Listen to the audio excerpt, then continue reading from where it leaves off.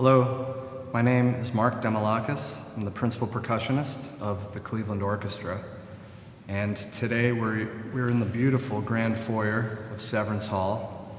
I'm joined by my colleagues, Tom Sherwood in the percussion section and Trina Struble, principal harpist. We are very grateful to be performing a movement of Ravel's Mother Goose Suite for you today as a trio. Yeah, and I put together this arrangement, which is a first for me. I had heard a two-harp arrangement years ago, and got me thinking about doing this because, technically speaking, the harp fits into the percussion family, so it seemed like a natural fit.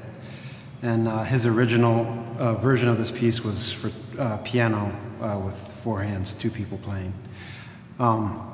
So I just spread those two piano parts amongst the percussion instruments, and it's really been a treat and a pleasure to hear how that sounded, especially in this wonderful space.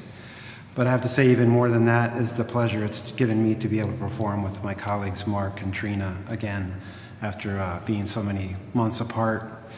It's been a real lifeline to me to just be around them and make some music with them. And I hope our performance brings you all the same pleasure and enjoyment. Thank you for listening.